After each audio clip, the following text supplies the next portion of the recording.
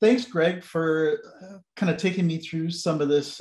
It's how CSDM works with and change. We haven't caught up in a while, and I know you've been working pretty diligently on improving how change management works and plus how it supports CSDM.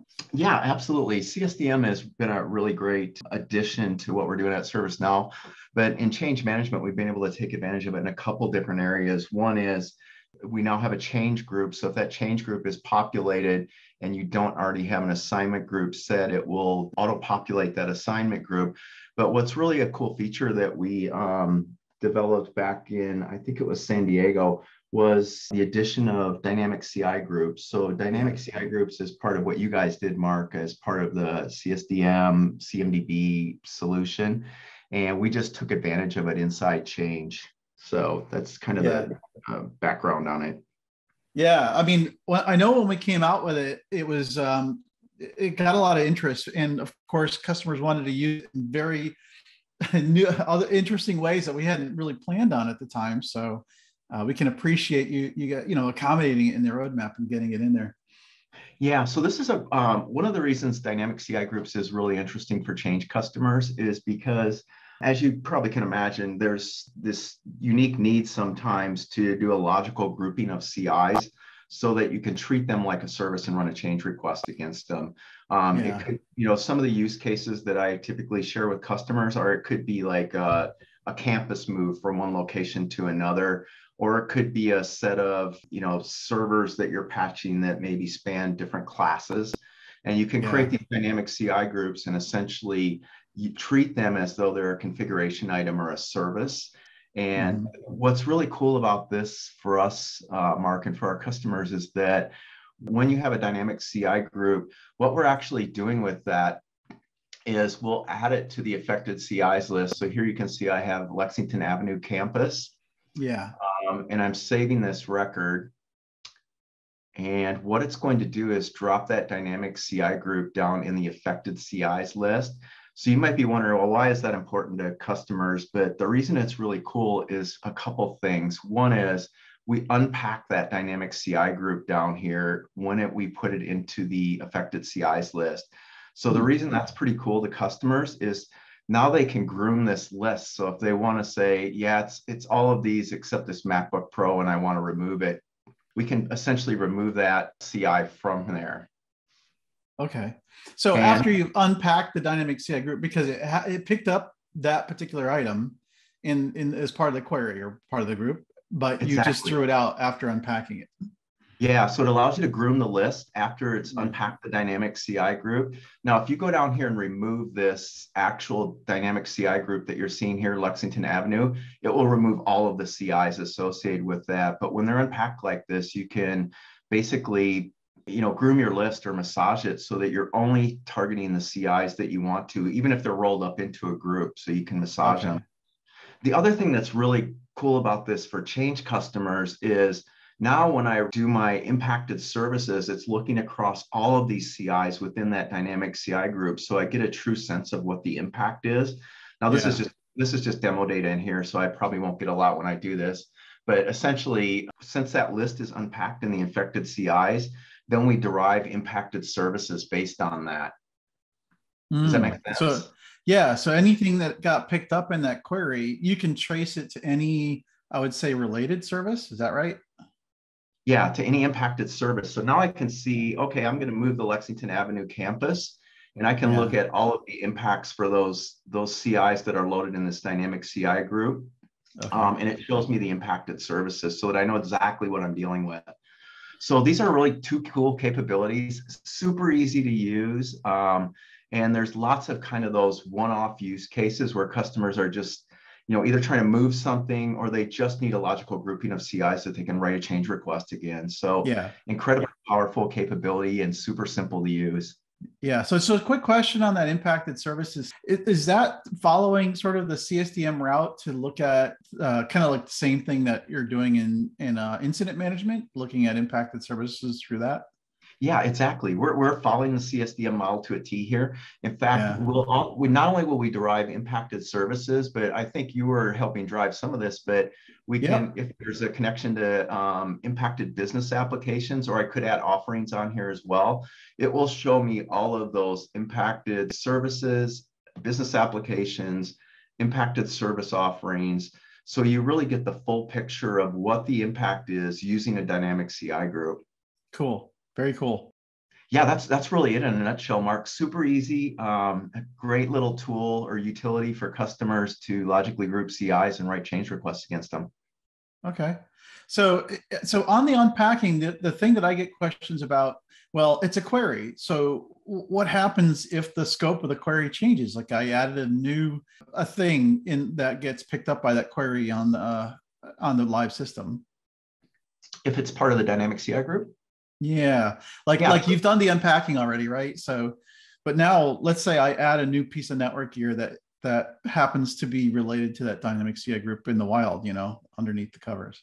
yeah, you can still do that. You can still add and subtract from this list at will. It's just all that we're doing is taking this group and unpacking it in affected CIs. If I want to add some other CIs in here, I can very quickly do that. So Manually, uh, yeah, yeah. yeah, But yeah. so what? But what if somebody adds a new piece of hardware that gets picked up by the group, in the query that the group defines? You know what I mean? So does it, when I come back in here, will it automatically sort of appear for me, or is it something because I've impacted already that I have to manually add because You'd have to you know what I manually mean? add it unless you Yeah. remove the dynamic CI group and then re-added it. Then you would pick up the new CIs.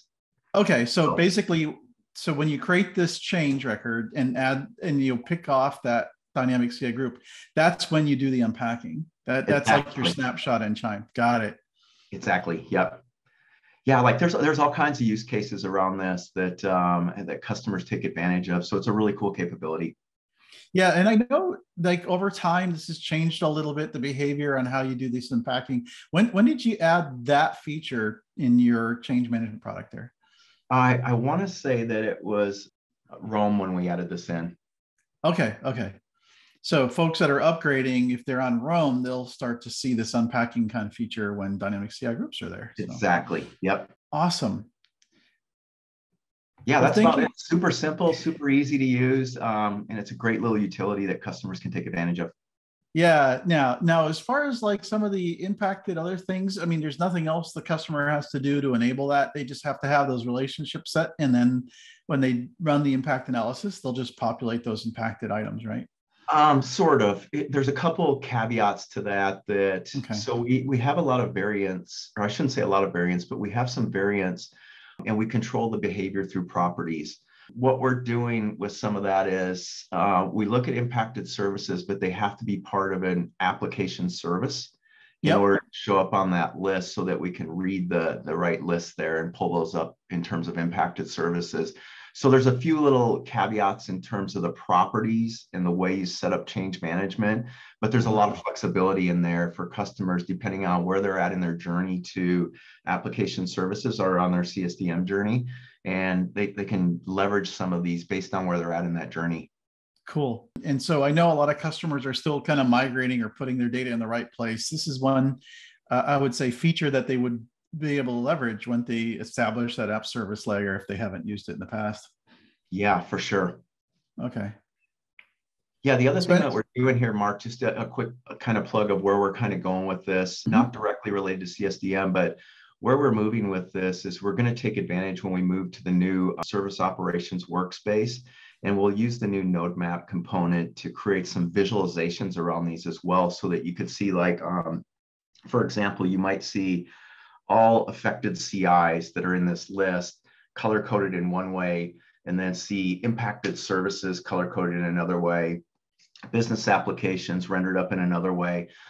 So it's very easy for customers, instead of having to go through these related lists, once we get to SOW, they can Mhm. actually see real visualizations of some of these to get a better picture of what's going on with the change, even when they're using dynamic CI groups. Awesome. Yeah, I think that node map is going to be very powerful. I know that that's a big collaboration between various teams here, and we're even trying to consolidate the node map with service mapping views, which has always been separate. There's a lot of really neat things coming. Yep, we're excited. Yeah. Yeah, that's cool. So you'll just pretty much add it on. I guess are you also working on your new UIB version of change management? We are. Yeah, that's part of the service operations workspace, and okay. change will actually release in March 22, but it'll be a pretty limited edition of change. And what I mean by that is we're going to have the ability to do change creation in the first release. So we're kind of targeting that persona for a service desk or tier one agent, but we're planning to have, at least the MVP of the full life cycle of change in November. Okay, cool. Yeah. So one other CSDM related question I might want to ask is, so I know we added a new change group property that gets propagated through the technical service offering. I don't know if you're familiar with that synchronization of the attributes feature that we put in there. For auto-populating assignment group, is that what you're talking about? Yeah, it's for auto-populating assignment group, but also for change group. There's a new standard property that we've introduced. I don't know if you're using. I am. So let me see if I can just create a quick change here. I'll start new and we'll just do, let's remove this and we'll do it for a configuration item. We'll do a database. So this one in the change group, the CI, and I can jump over and show you if you like, but basically the CI has the change group populated to say the San Diego database. So when I save this record, what it's going to do is automatically populate that assignment group. So we dropped it in there. So it's a really convenient way if you're not sure what assignment group, as long as you have the right CI targeted, you can basically auto-populate those assignment groups. And that's really useful for like tier one agents and folks that are trying to create change requests that may or may not know all the different assignment groups that are out there. It's just a quick automation capability that really enhances the overall experience. Yeah, absolutely. And that's part of what we've been adding in terms of guidance on these groups now and how you can propagate those down into the individual CI levels. Thanks for the opportunity to show this. It's a really cool feature, and I hope customers take advantage of it, because there's definitely those use cases that pop up where things don't fit in a nice little box, and dynamic CI groups is a great way to address some of that. Thanks, Greg. I appreciate it. I will definitely come back to see a little bit more detail as we continue to evolve our use of CSDM across the board. Sounds good. Thanks for the time, Mark.